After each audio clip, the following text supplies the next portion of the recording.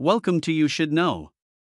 10 things you do when you are emotionally wounded that others don't understand. 1. You start losing interest in things that you once enjoyed. When you are emotionally wounded, it is very difficult for you to focus and find joy in the things you once enjoyed doing. Your motivation is low, and therefore you cannot find pleasure in anything. Negative emotions are shaping your life, and the more you do nothing, the more you feel the pain in your heart. 2. You cry over small things. Your emotional wounds are making you sensitive, and that's why you tend to burst into tears quickly and usually over small things. You cry over books and movies or anything that touches your wounded heart. This is because there is so much pain inside you that you cannot hold it anymore. 3. You often feel unworthy and hopeless. If you are deeply hurt, your wounds can make you feel hopeless and unworthy of anything good. You will start looking down on yourself and blaming yourself for feeling that way. Sometimes, you will feel broken beyond repair, and during those moments you should reach to the people who are close to you. Allow them to love you and take care of you. 4. You get annoyed quickly by others' behaviors. When you have emotional wounds, you may get quickly triggered by other people's behaviors. That's due to your high sensitivity because you are in a protective mode. Your whole body tries to protect you from further hurt, and that's why you react to people's words and even their jokes.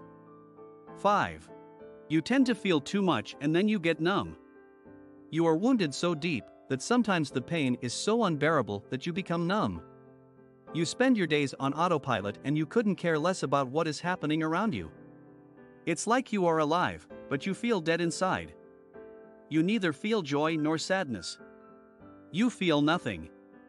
6. You keep repeating the bad memories in your head. Being unable to forget the things that hurt you is a sign that you are in dire need of healing. By repeating those painful memories over and over in your head, you are recreating the experience and you don't allow the wounds to heal. 7. Your sleep schedule is chaotic. Your mind goes wild, especially at night, and as a result you may suffer from insomnia. At nights, you are more likely to feel lonely and depressed, and that's when your emotional wounds open and they bleed.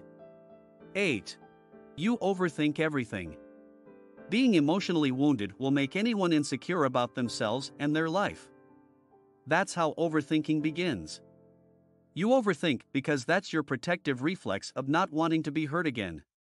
That's why you have a need to control everything. Sadly, overthinking won't protect you, but will only make everything worse. 9. You feel stuck. Your emotional wounds can make you feel stuck. Like you have nowhere to go. You may feel lost and clueless about everything. That's your trauma talking. Try to control your negative thoughts and remember to not force anything. Take it one day at a time. 10. You know you need healing. Being emotionally wounded is okay, as long as you are aware of them and you admit to yourself that you need healing. In the end, you will heal. You will be okay because you are determined to fight for yourself. You might experience your feelings of shame as the most difficult to let go of. If you find yourself struggling with shame, it is time to take a step back and catch a breath. There are many ways to help yourself feel better, including talking with friends, reaching out to professional counselors, journaling, or use your creativity in any way that makes sense for you.